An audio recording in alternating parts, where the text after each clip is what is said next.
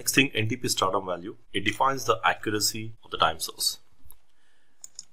Even we can say that it's a distance between the networking device and the authoritative time source. Now in general, let's take an example. The NTP server can be some external clock, so maybe some external clock on the internet, or maybe some kind of atomic clocks on the internet.